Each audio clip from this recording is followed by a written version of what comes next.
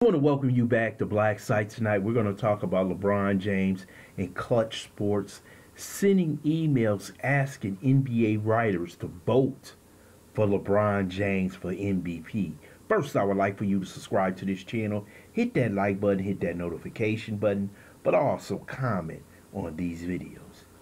LeBron James, Klutch Sports, and the rest of that crew over there was trying to get MVP votes for LeBron James. A leaked email by Rick Bucher of FS1, formerly of ESPN, showed that LeBron James was asking writers to vote for him. The winner of the MVP award was Mr. Jokic, the Joker, but LeBron James has been doing this for years. We were always talking about the LeBron James media industrial complex in which they protected LeBron James for the majority of his career. Basically, he either had him working on at Klutch Sports or associates of Klutch Sports, of Maverick Carter, and that whole team over there. So what's going on right now is that he's finally being exposed. And I'm glad Rick Bucher is doing this. If he's paying for these votes, we don't know. But we know that Adam Silver is not going to investigate LeBron James.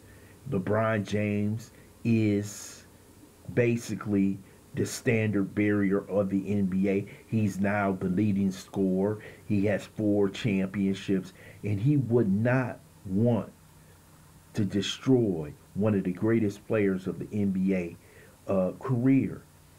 But we also have to look at, I believe that the man is using PEDs. Adam Silver won't look into that.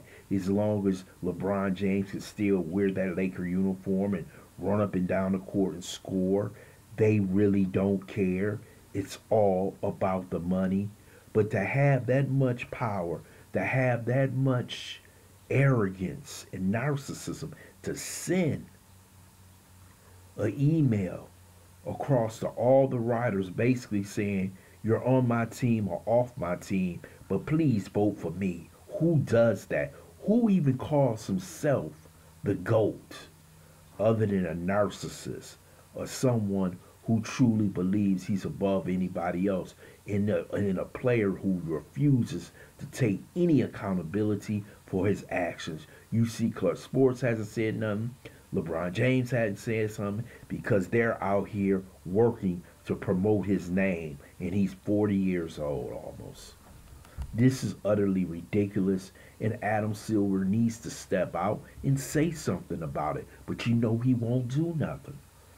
You know, our last commissioner that we had, if he was here, he would have stepped all over LeBron James for this incident.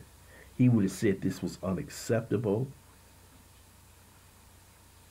and damn near would have brought him up to New York to speak to him in his office. Something Adam Silver wouldn't do. Matter of fact, Adam Silver goes to LeBron James's office.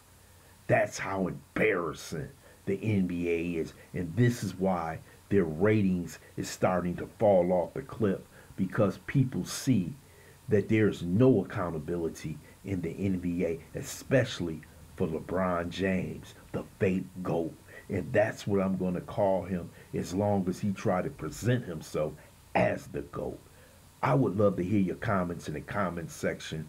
I want to thank you for listening to Black Site Sports. Hope you subscribe to this channel. Smash that like button, but also share this video.